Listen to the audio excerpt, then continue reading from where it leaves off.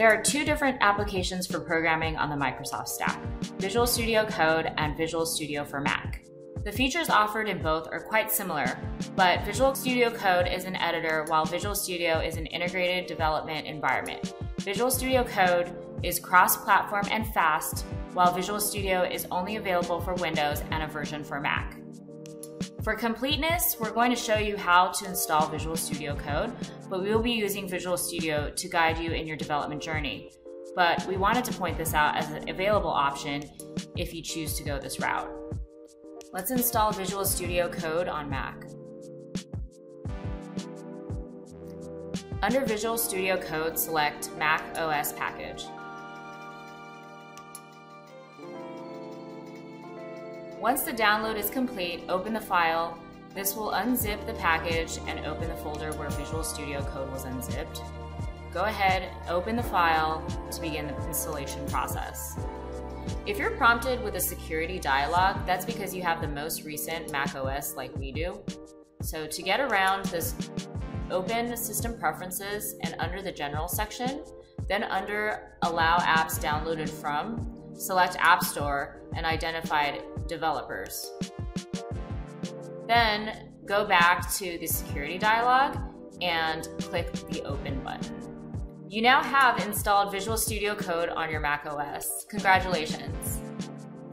Next, select Extensions. Notice that we don't have C# as an extension.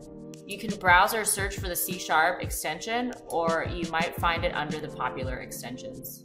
Select the C# extension and finally select Install. Once the installation of the extension is complete, select Extension again, then Show Installed Extensions. Now we can verify that the extension was installed.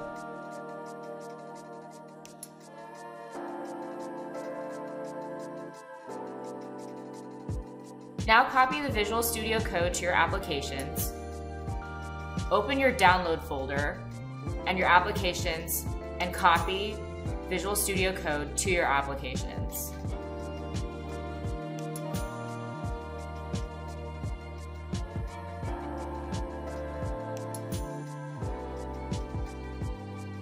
We are also going to dock Visual Studio Code for quicker access. Another note to mention, if you run into errors during the installation process, you should check the minimum requirements of the software and make sure that you meet that requirement. We'll link the Visual Studio minimum requirements page in the comments section of this video. Other places that you can visit if you have any questions or need more help, comment below in this video and we'll respond. Post or browse your questions on community forums such as Stack Overflow. And if you don't find any of the above helpful, you can always use Google search.